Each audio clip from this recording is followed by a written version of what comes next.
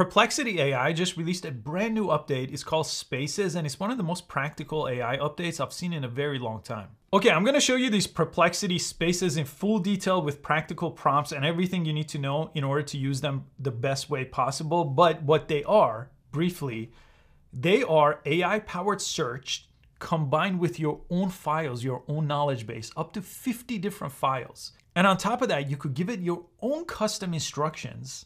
You could choose your own large language models between GPT-4o and Claude models, as well as Sonar, which I'll mention in a second.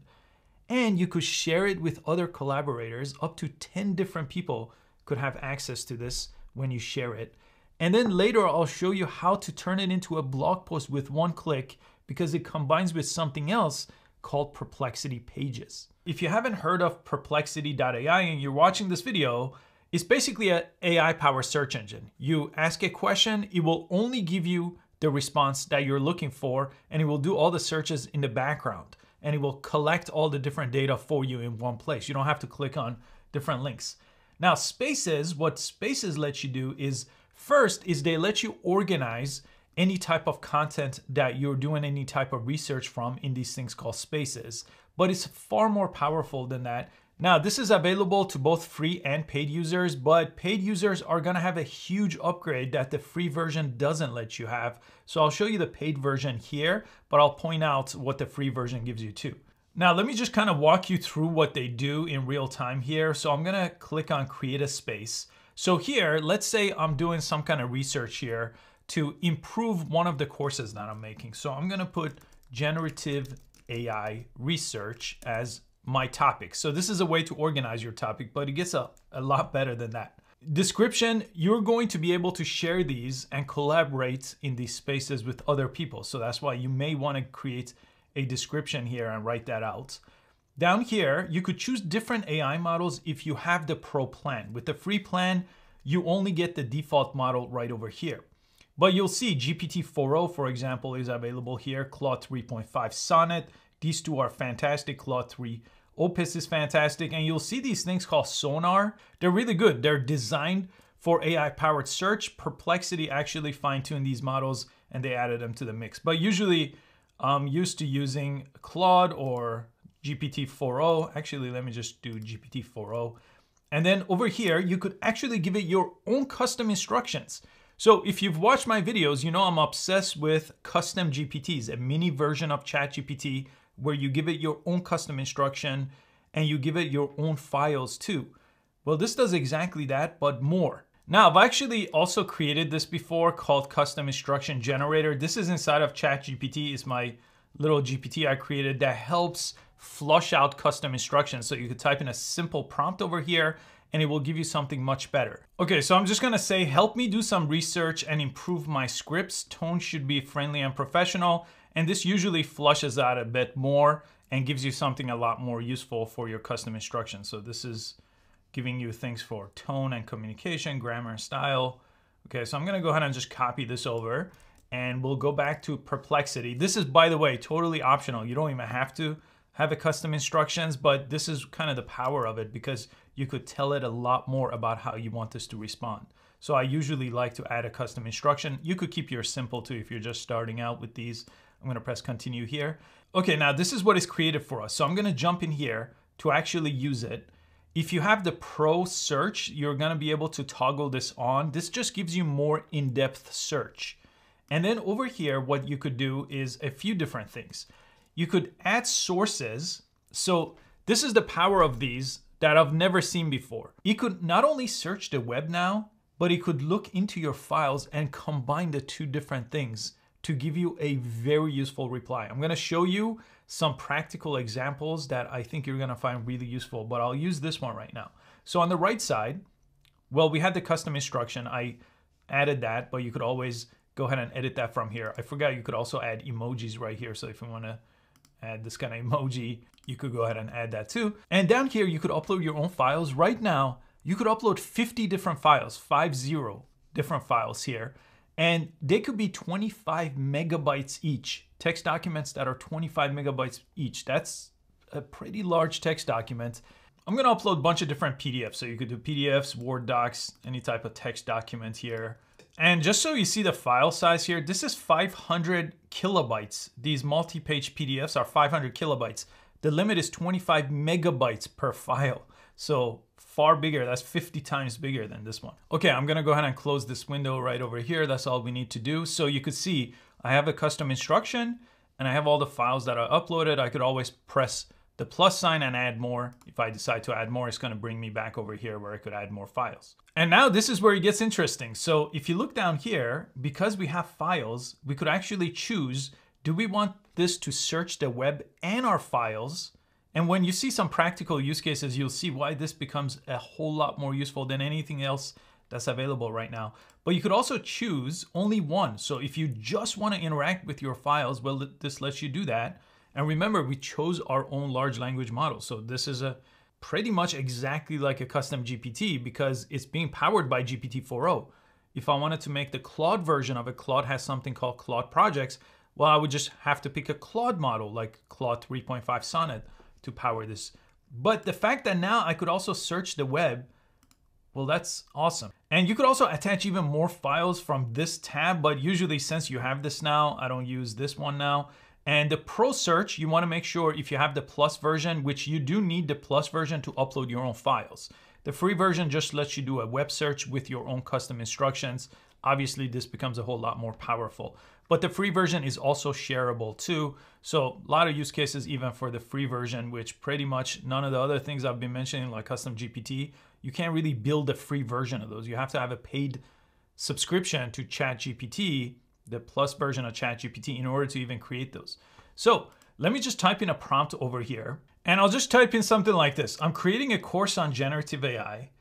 Help me improve my existing script from available web data, because this is going to be able to look in what I already have in my scripts and then do some more web searches and then help me do better research than what I've already done on my own. Okay, so let me show you exactly what it did. First, the Pro Search searched my existing script, so any documentation I gave it, and then it went through reading a bunch of different links. You could see that over here at some Coursera. And then it did some more searches to come up with some suggestions for improving the script. It helped summarize the findings in this step. And then you could see all the different sources that it pulled from in addition to my own scripts. And here's what it came up with as far as how I should structure my course a little bit better, including teaching practices here. He told me I should add interactive workshops maybe. And if you hover over any of these numbers here, those are where the sources came from. So it takes a bunch of sources, but now it includes your own.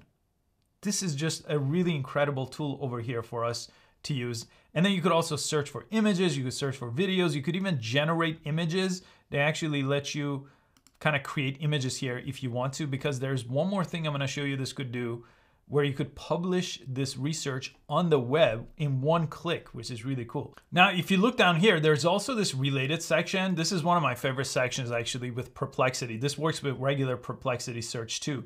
It gives you follow-up based on the conversation you're having. So right now it says, what is the best tools for text generation in generative AI based on some of the context that I had inside of my own documentation, inside this chat I'm having. So I could just click here and it will continue this conversation in the same type of format using my custom instructions, everything else that I've been using so far. So you could see this time the sources are coming directly from my own files here. And let me see if it used anything else. No, this time it looked like it just decided to use my own files to give me that answer. So it kind of goes back and forth each time. Now I'm going to show you how to actually share this with other people, because the power of this type of research is you could collaborate with other people, and you could also turn this into a public blog post too in one click, something called Perplexity Pages. Before I show you that, I also want to show you our e-learning platform called skillleap.ai. And this platform has courses that I've created over the past year. We just recently actually upgraded and updated most of our courses here on this platform, including one of our most popular courses called Complete Custom GPT course. As I mentioned, custom GPTs are one of my favorite ways to use AI in general. Every day I use the custom GPT for a different task. But now, since this came out, I'm gonna make an AI-powered research type of a course too. We usually add 1 or 2 courses each month to this platform and including other resources. So all you have to do is actually go through here and take an assessment.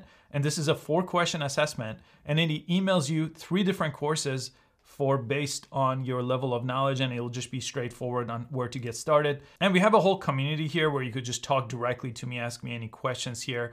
And this has a free trial, so I'll put a link in the description if you want to test it out. With this, you get access to everything. You don't have to buy individual courses. You get access to the community, all our resources. We have about 100 downloadable resources as well. Now, if I go back to the Spaces tab here, these are shareables, and you could go ahead and press share. So they're going to be able to have access to everything, including your instructions, including your files, and have a conversation here as well. So just press share, and then you could go ahead and go to this contributors tab.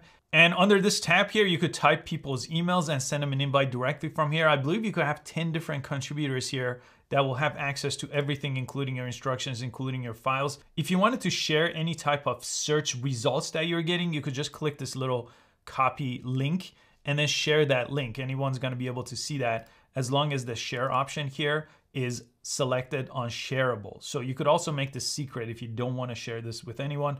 But this is a huge thing right here. Some other things like Claude projects right now doesn't have a way to share them, which really limits it. Even though I really like Claude projects, which are pretty similar to this, doesn't let you share them. They don't have web access. So you can see this gives you a lot more usable things. Now, before I show you how to turn this into a blog post, let me also show you 5 practical use cases here. They posted about this. So planning a business trip. Here's the prompt. I have an upcoming business trip to Japan and Australia. Can you cross-reference my saved travel docs and original packing list to update my packing list for this trip? Consider weather condition, travel guides, and so on. So look at the sources here.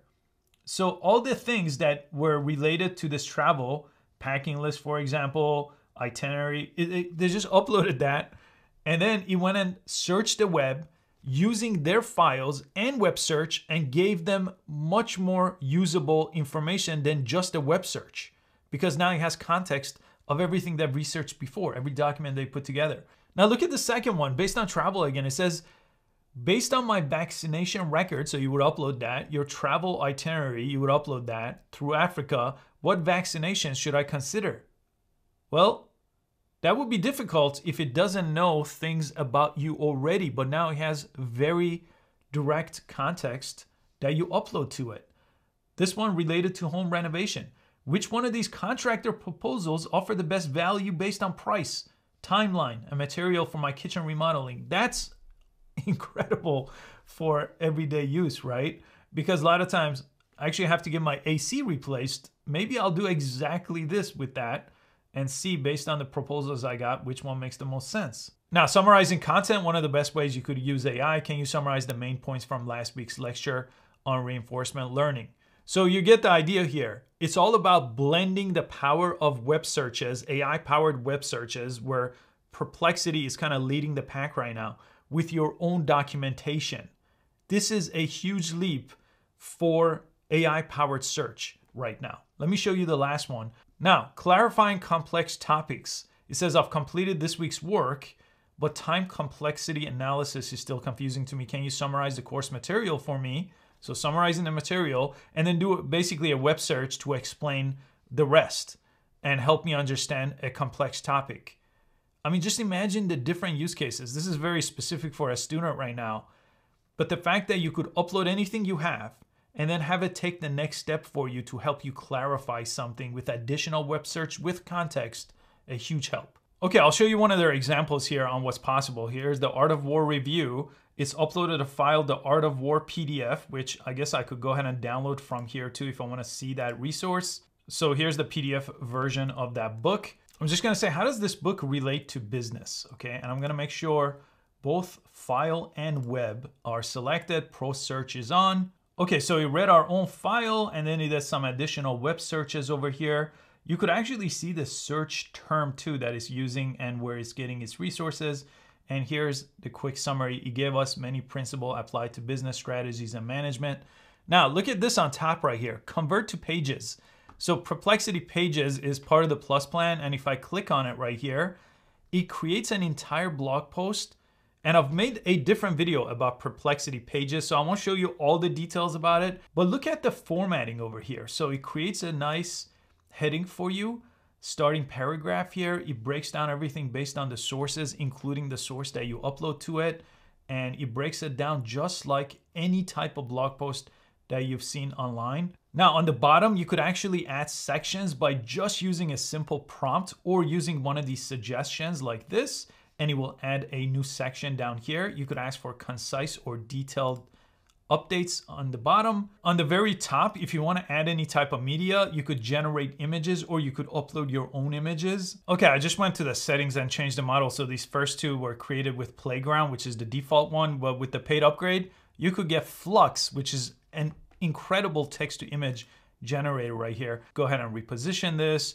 And any of these sections, you could go ahead and insert a new section over here too. You could add media over here in any of these sections, and it's gonna go ahead and find something for the web, which again, you could go ahead and search on your own. You could generate, and then you could go ahead and publish this, just clicking publish, and it's gonna go ahead and publish that for you. And then you could go ahead and share that link with anyone you want. Now, if you want to add this to your own website, it's a little bit copy and paste. They don't have any integrations right now with things like WordPress, so you'll have to copy all this content and download the images. But you could just use it in Perplexity. I've seen these pages actually show up in regular Google search results these days too. So hopefully I showed you a glimpse of the power of web search, plus your own files, plus custom instructions, plus picking your own large language models between GPT model, between Claude model, Sonar.